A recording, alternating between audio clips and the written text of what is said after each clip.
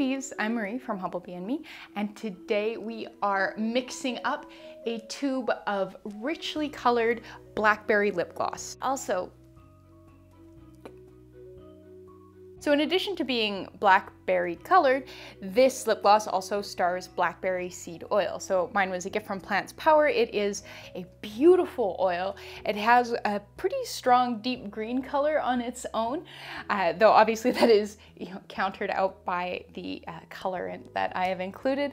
And I just thought that it made a really lovely pairing, blackberry oil, blackberry color, blackberry lip gloss, yeah. So the bulk of this formulation is blackberry seed oil and castor oil, which is a lovely glossy oil, very well suited to lip gloss and kind of lip products in general. And then that oil blend is thickened up. And I presented two different versions of this formulation with different thickeners. Version 1, which is vegan, is the thickener's Polyamide 3. So this is a relatively new to me ingredient. I've actually had it for years, but just finally got around to using it for something. I bought mine from Making Cosmetics, and if you just read through their product description, it says like right in the description, just melt it into some castor oil and you get instant lip gloss. I'm like, ooh. And then if you check out their sample formulation, it's also a lip gloss formulation. So I sort of started there. They used a 20% amount of Polyamide 3 and then mentioned that they poured it into sticks. I'm like, all right, well, I don't want this to be a pour into sticks kind of situation. So I tried 15 and that was still way too hard. You'll see that later in the video. And then I have that down to where we are now. And it's a, soft, spreadable gloss that works in a doe foot applicator tube, but I think would also work really well in one of those squeezy tubes with like the slanted dispenser cap thing that you rub on your mouth.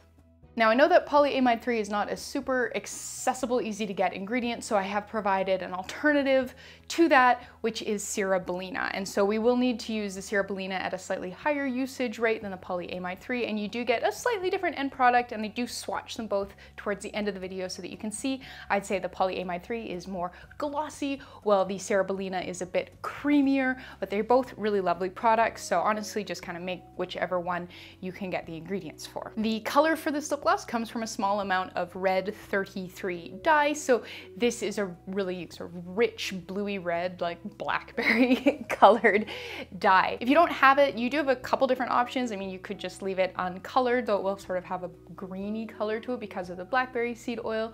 You could choose a mica instead, though micas are nowhere near as pigmented as the dye that we've used, so that's going to result in a product that is colored in the tube but not really on your mouth. If you want more information on this, I've got a full FAQ on kind of interchanging dyes and micas and how that works or sometimes doesn't work. I'll link to that in the partner blog post, which is as always linked in the description box below this video. I haven't included any essential oils or flavor oils, and I find that this product is sort of smells and tastes just fine on its own without that, but if you would like to incorporate some, make sure you're reading the partner blog post. Making this is really simple. We're just melting together the heated phase. We'll stir it as it cools to keep it nice and smooth and creamy, add our cool down phase, which is just vitamin E, and then pop it in a tube and we are ready to rock and roll.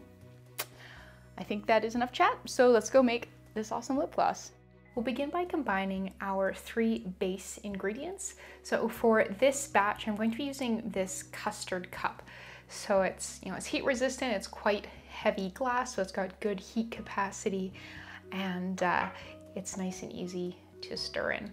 So in here I already have our thickener. So this is 0.4 grams of Polyamide 3. Here's a bit of a close-up of the ingredient, kind of an interesting, shiny, sort of slightly kind of sticky, wet feeling blobs. If you don't have Polyamide 3, make sure you're reading the partner blog post. I've provided an alternative formulation that uses Cera bellina, which is a modified beeswax that creates oil gels, instead of this. It's pretty close, just a slightly different concentration. So 0.4 grams Polyamide 3, 3 grams of blackberry seed oil. So this is very on theme, of course. This is one of our star ingredients.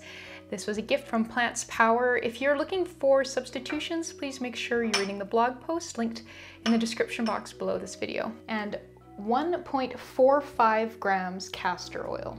And so our last ingredient before we heat things through is our color. So I'm using this Red 33 lip liquid. So this is a blend in roughly equal parts of Red 33 dye, which is a blackberry colored dye, really bluey red color, and castor oil. If you don't have the pre-dispersed version, that's totally okay. You can use the powdered stuff instead, and I've provided directions on how to do that in the blog post linked in the description box below. So make sure you give this a really good thorough shaking to make sure that the dye and castor oil are evenly dispersed. And then we need 0.1 grams.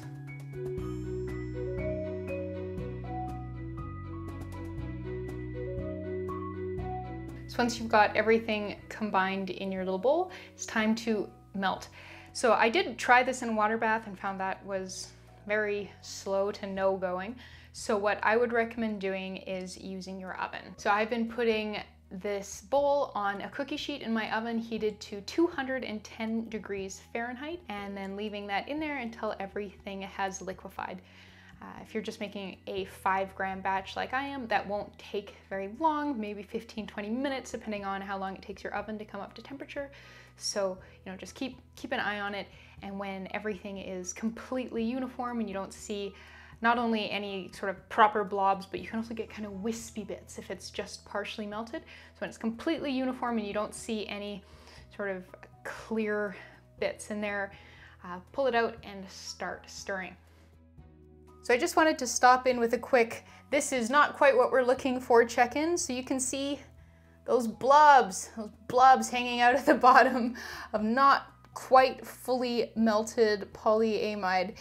So give this a wee bit of a stir to encourage things along, and then pop this back in the stove or back in the oven, and making sure to get any blobby bits off the spatula so that they can melt into our mixture and not just, live on our spatula.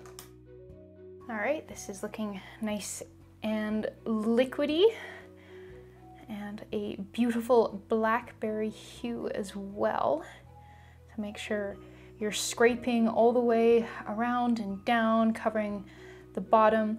If you've used the powder dye rather than the pre-dispersed one, this part is also quite important for making sure it is really dispersed. So make sure you are smearing your spatula across the bottom of your little bowl there to break up any clumps of dye. So this is still quite hot, and so we're going to keep it moving as it cools. If you're making a bigger batch, you could definitely use a ice bath or a cold water bath to speed this up, but this is a pretty small batch at 5 grams, so I'm just going to let it cool on its own, though I will shift this to remove the hot pad so that the coolness of the counter can help accelerate the cooling here.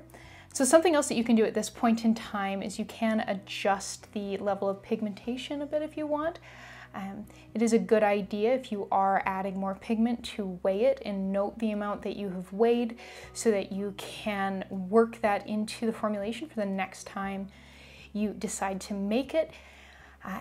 But yeah, for if you're just making like a little 5-gram batch, it's a decent way to do iterating and figure out exactly how much pigment you like. As written, this works out to 1% of the Red 33 dye. Something to note is that Red 33 dye is limited at a maximum usage rate of 3% for lip products. So if you are using more of Red 33, make sure you don't exceed that number. So when this has cooled down a bit, we can add their vitamin E. So you're going to need 0.05 grams of this. And if you'd like to learn more about the vitamin E that we use in cosmetic formulations, please make sure you are looking up vitamin E or tocopherol in the Humblebee and Me encyclopedia. So I'll set that aside a bit to continue cooling and show you some of the finished versions. So here they are, and this is a packaging that we're going to be using today as well. It's from TKB Trading. More on that later though. And so we've got the two versions. So check my labels. This is the one that's made with Polyamide 3, and this is the one that is made with Cera bellina. So the percentages are really very similar.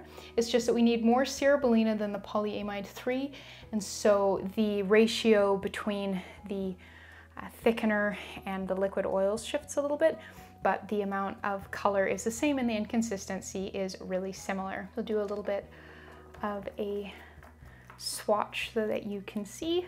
So this is the Polyamide 3 one, and this is the Cera bellina one.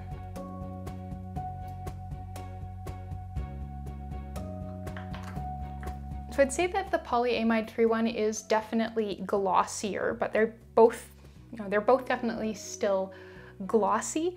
The Cera bellina one feels a bit creamier.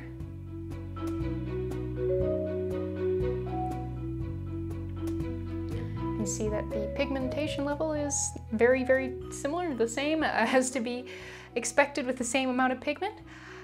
But yeah, very, very similar results. So kind of depending on what you can get, definitely, make either version, make whatever appeals to you. The Polyamide 3 one will be vegan, while the one made with Cera bellina is not vegan because Cera bellina is made from beeswax. So as the mixture cools, make sure you are keeping an eye on it and stirring it. If you don't, you can get a skin forming on top, and while you can kind of break that up most of the time, if you leave it too long, it can get a little difficult to break it back up and work it back into the gloss, and then you can kind of get a weird kind of gelatinous end product. So this is a version that I made in the development process. It has about twice as much Polyamide 3 as the final one. And of course you can see that it's much more solid. But I think you can kind of also see that it's kind of blobby and grainy. This is the sort of thing where I think if you were using this much Polyamide 3, you would want to do a hot pour and let it set all at once rather than kind of agitating it as it cools. It still goes on smoothly. I'm not crazy about that as an aesthetic. It kind of just looks like blackberry jelly, which I love on toast, but yeah, kind of as a cosmetic product, just wasn't my favorite look. I am still quite new to Polyamide 3, so I would be interested in hearing your experiences working with it. This is just what I have observed from working with developing this formulation. There, you can see the little bit of gelloidness, and then we want to kind of break that up and keep it moving so that it stays nice and smooth. So once the mixture has cooled, it's time to package it up. So for packaging, I'm going to be using this 5 milliliter sort of dough foot gloss container from TKB Trading. So something that I love about this one is it's got a really wide orifice for filling. So we don't need a funnel, we don't need a syringe, it's fantastic. And then it's got, quite a generously sized orifice reducer to go with that nice big orifice, which definitely needs reducing for use, but for filling, it's brilliant. So if you were doing a lot of these, this would be a very tedious way to fill it, but I've kind of found that just like dropping it in a blob at a time, bloop, is working just fine.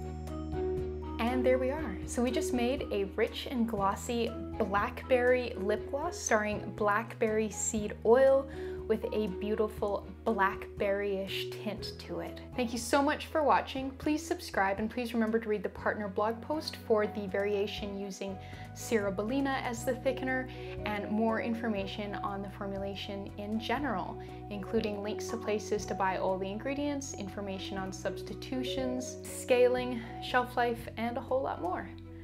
But yeah, thank you so much.